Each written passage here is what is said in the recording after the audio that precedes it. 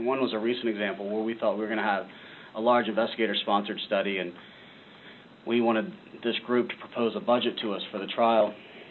And we aggressively pursued that budget for about 6 months. We thought that they should have done this budget in a month or two, and it took them 6 months because they worked with a lot of vendors and CROs to come in and do presentations and bid defense, and so they really spread the budgeting out to about 4 or 5 different companies globally for this large trial.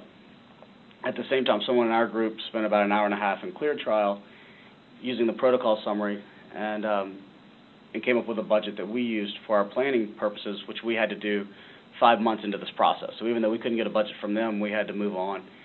And when they finally proposed a budget to us, we were within $3 million, and I think they rounded theirs down just to be a little bit more appetizing to us.